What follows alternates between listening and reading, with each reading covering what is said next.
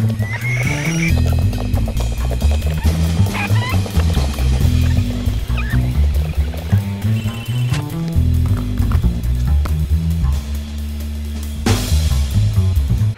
couple days ago it was like 20 degrees, now it's like 35. And when it's 20 degrees and then it becomes 35, all of a sudden it feels like the summer is back. Sorry it's been so long. I just keep getting work and things and trips and traveling, and it's hard to edit when I drive. I think I can edit in a hotel room, and I just cannot. I cannot focus when I'm in a hotel room. I was in Chicago in the last 10 days, and that took up a lot of my time. I had an amazing trip to Fabtech. I'm gonna talk more about that. Work this week, I'm making these 10 garment racks. I made the prototype just before I went away to Chicago. While I was in Chicago, I got the green light to make these 10 garment racks. I had some of the guys in the shop cut up the parts. While I was away, I got back and we jumped right into it. Making these garment racks out of a 2x2 inch tube. I've been making a lot of things. This 2x2 inch tube is becoming like my 2x4 of late. It really is versatile. I'm using it for all kinds of tables and all kinds of stuff. Probably gone through 50 of these 24-foot long tubes. These are got to be done and delivered this week, so hopefully next week we'll have a money shot, and we'll also have a video of the process of me manufacturing 10 of these garment racks.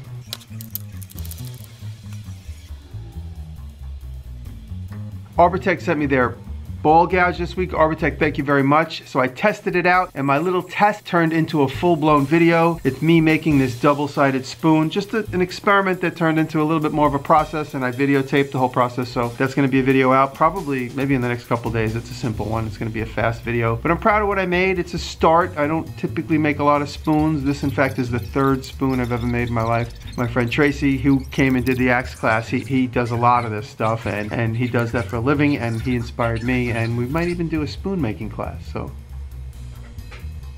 keep an eye out for that. Link in the description for that Arbortech ball gouge. This ball gouge is for sale as of today.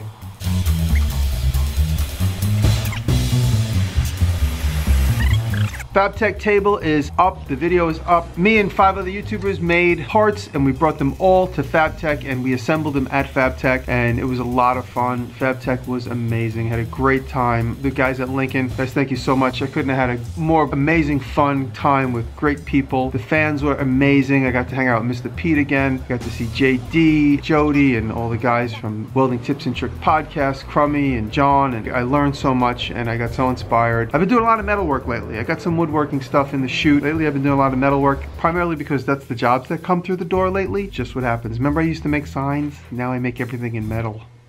Sorry.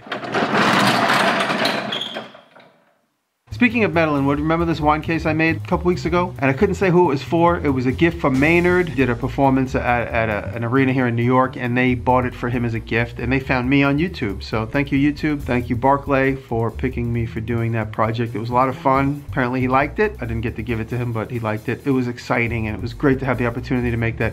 Maynard from Tool. So that was the inspired video. It was kind of inspired by Tool. Love Tool.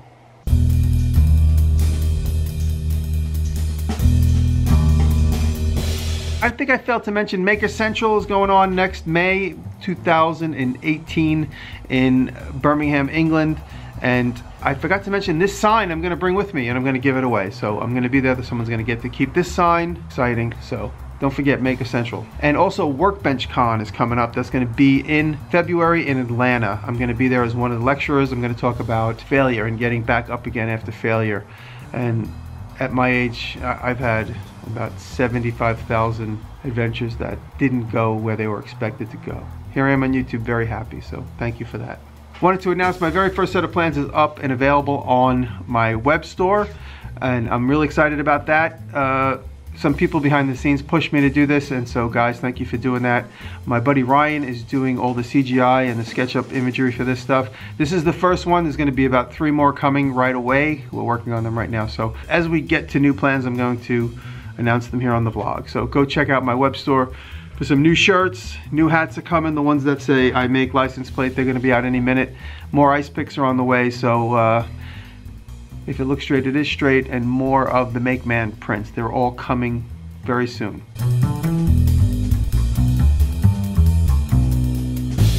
An update on the TV show that I did in California. I don't know if I ever officially announced what it was here, but I did talk about it on the podcast quite a few times.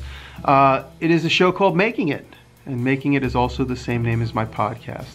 I talked about it on the podcast. Making It was a name that they wanted. Legally, they could have taken the name. They tried to make a deal with me and my podcast mates, Bob and Dave, to buy the name from us. They're really just buying the rights so that we wouldn't use the name. And we decided after a couple of conversations that they can use the name and we're gonna keep using the name. So we didn't take any money. So that's a little confusing because now it's announced out there what the show is. I am on the show. It will probably air sometime in the new year. I don't know exactly, but of course, once I find out, I will let you all know.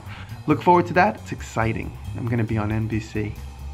Kyle was here for over 2 full weeks, and while he was here, he got a lot of fan request hangouts. So on one rainy day when he couldn't work, which was a Sunday a few weeks ago, I said, let's just do a hangout. I opened it up. I didn't want 1 billion people here. We only had about 40.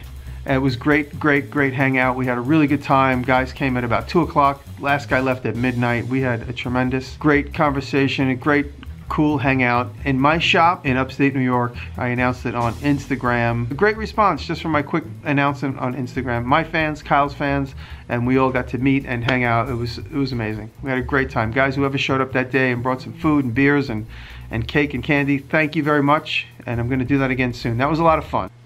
And now for some fan mail. I have a lot more fan mail filmed. I will try and leak it out as time goes on. So thank you very much for my fan mail, guys. I'm so honored that you would send me the gifts you make and the things that you want me to have. So I thank you so much, really, honestly.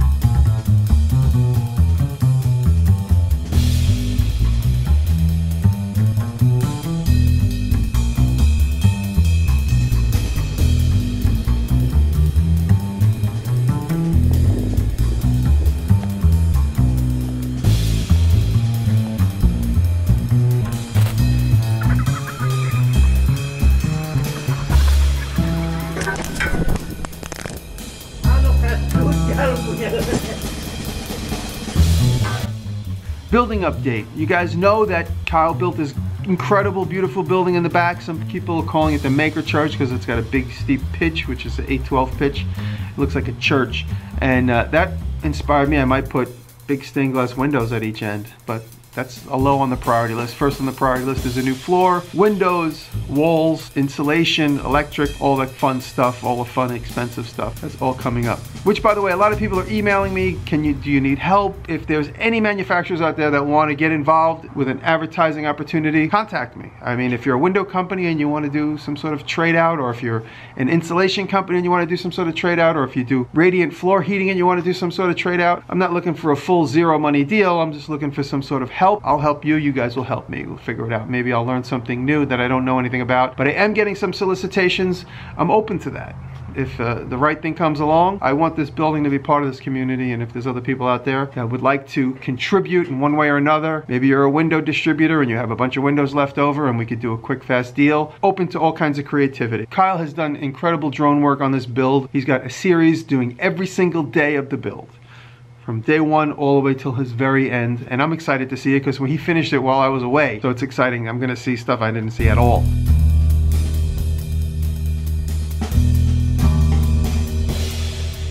Maker Church. Maker Church with the Dream Builder. You're my first pastor. It's an epic build for sure. I mean, this is not something that is typically done. The truss system is not typical. So typically on a post frame, you're in like that 412 pitch, maybe a 612, which means 4 inches of rise every 12 inches of run. That would be like a standard pitch. Right. This is an 8/12, so you just don't see it, you know, and it gives it more of an epic scale to it. When you add on the fact that we've got a 5/12 bottom cord that's going to get you that height on the inside, it really, well, that's because we wanted that loft on the second floor. Yep. Ultimately, when I can afford to put a second floor in. How do you like building in northeastern New York?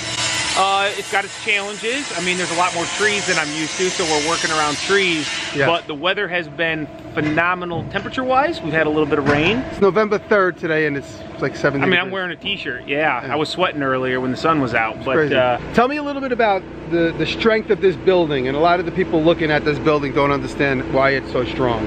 Well, with a post frame versus a stick frame, like this is 20 foot tall. If you're gonna do that in stick frame, you're probably gonna do it with 2 different sets. You're gonna do your first story framing, and then you're gonna do your second story framing. Right. You've got connections now from the ground foundation. You've got a connection from the foundation to the first floor, to the second floor, to the truss. We've got like a solid, you know, frame all the way from the truss down to the ground. So that provides a lot of strength there. We got 3-ply 2x8 columns, 6 foot on center. That gives a ton of, you know, like wind loading strength. Once we put this zip on the exterior walls, you've got extreme shear strength. Yeah, so everywhere, in every direction. In every direction. The roof is sheeted with zip, structural sheeting. Yeah. The walls are, there's cross bracing. I mean, the cross bracing is more for our framing aids at this point. When wind would have to like probably knock this thing over in a big box.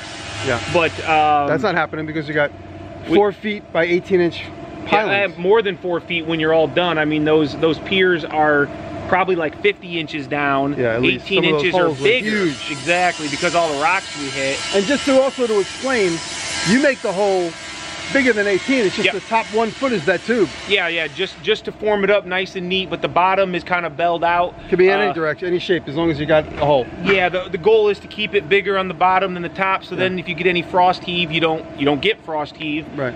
But you know, post frames have been around forever. I mean, people have been building post frame style buildings forever, just throwing a board or 2x in the ground or a 4x4 in the ground. We've evolved here where we've got a cement pier with an engineered bracket that is providing better shear strength, better uplift capacities. Across the board, it's a much stronger system than those buildings that are 50 years old sitting out there in the dirt. I mean, ours are going to be up and dry. So there aren't a ton of guys doing a concrete pier because it is more labor intensive. Right. But you got something's going to last forever. You bet. I mean, it's not going to be like you drive around up here, you see some of these barns. They're sunken 2 feet on one side because the bottom just kept rotting away as the building goes deeper into the dirt. Always. Doesn't matter how much treatment you got, there's going to be minimal rot or a lot of rot. Right. So. And now that you reduce it by coming up out of the ground 6-8 inches with cement. Right. Sure. I mean, if you have proper drainage, you know, there's going to be a little bit of soil or subgrade, whatever you're going to do there up against those posts. But, you know, you're going to have it anyway with a grade board. You're going to have your dirt or your gravel. I mean, I always recommend gravel, Jimmy, because it provides better drainage. Right. But yeah, I mean, it's going to last a lifetime. A lot of these zips say 30-year guarantee. What does that mean? This is the best money can buy for a sheeting system. And it's going to be better than like your traditional OSB or plywood. And that's been getting used forever. So So now, it's only better than what everybody's been using. You bet. Yep. And it's a complete dry system. So what that means is as soon as we hang it, and as soon as we tape the seams, you're weather tight. It's a barrier against the weather, rain, wind. And it says this was made October 14th, 2017. That was 3 weeks ago. Only the best for DiResta. You know? Amazing.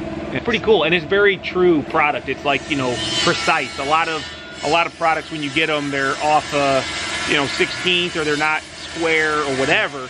This is pretty good, so that's a lot nicer for guys like me who are building it. The chains are something you don't see a lot. Guys will brace up big buildings with 2x. They'll make A-frames with a couple 2x, but those do break under extreme loading. We opt for chains, and then it also gives us an ability to kind of torque the chain one way or the other, so we can get precise, you know, square. Yeah, square, level, all those good things that we like. Because it makes our job easier. You didn't seem too worried about those crazy winds that came like after the 3rd or 4th day you were here. No, you weren't worried, but I've seen tornadoes go through where our buildings were, and it all depends on the stage that you're at. I mean, if you've got like one wall and the wind is going right at it, you could potentially move the building. But I've had 250 foot of wall up with no chains and have 40-mile-an-hour winds and it do nothing. So I feel really good about this system. We've been doing it for about 4 years now. Knock on wood. Right. No issues. So yeah. And are you happy you came all the way up here to upstate New York? Oh yeah, definitely. I'm ready to see my family. You know, my kids are definitely ready for Dad to be home. My wife is ready. Yeah. But it's a great opportunity. Definitely, me and Greg appreciate it, Jimmy. And thank you for coming, man. You guys are great. It'll be a lifelong memory, and we can't wait to get back when you get some interior done. Oh so, yeah. That's the next phase, the hard one. Yeah. Yeah, I'm the easy one. So we'll be out of here, and then you got to make all your big decisions. Oh so. Jesus. That's the expensive part. Yeah. Thanks, bro. Thank you very much. Thanks, Jimmy. Yep.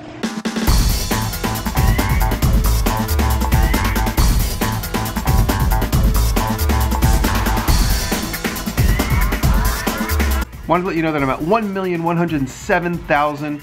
I owe you a collections video, and I definitely have one in mind. So I'm gonna work on that, I promise. Collections video coming up very soon. Got some good stuff in this shoot. Just got to get out of my own way and get it done. Thank you for the love and support. Thank you to Kevin, who came out this week and helped me with the garment rack stuff and machining on this thing. Kevin, you're amazing. Every time I hang out with you, I learn something new.